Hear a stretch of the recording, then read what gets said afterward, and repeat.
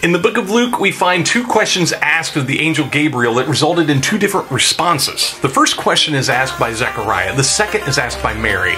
Both questions seem simple and uneventful, but their inference and results were quite different. Now, Zechariah is told that he will be a father in his old age. He and his wife had no children, and they were past the normal expected age to begin a family. Gabriel comes to him and says that not only will they have a child, but that child is going to pave the way for something amazing in this world. Sounds simple enough, right? But then Gabriel goes to visit Mary and shares some pretty amazing news. Much like the news given to Zechariah, his news to Mary involves the miraculous birth of a child. Now, unlike Zechariah and his wife, Mary was not too old. Her issue was a matter of physical impossibility. Many of us operate on the premise that we should never question God. Many of us think questioning God is somehow an insult or a display of a lack of faith. So many of us operate on the premise that we never question, only trust. But how does God really feel about questions? Does he really see questions as an affront to who and what he is? In the accounts written by Luke, Mary and Zechariah find themselves in somewhat similar situations, but they respond in two totally different ways. They both respond with questions, but it's the shape of the question asked that made all the difference. When Zechariah is told that he would become a father in his advanced age, his question is one of doubt. He basically tells Gabriel that he needs proof. His words, "How can I know this is true?" infers the need for credibility or legitimacy.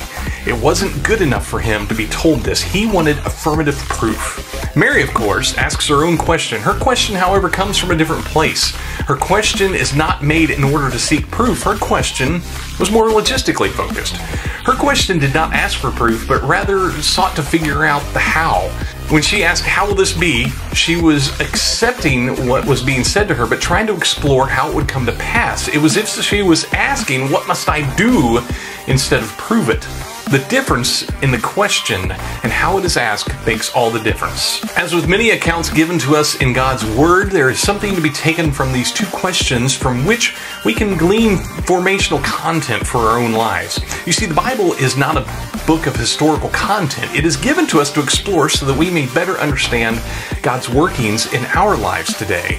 What kind of questions do you have this Christmas? If you were Zechariah or Mary, would your first question be a matter of seeking proof?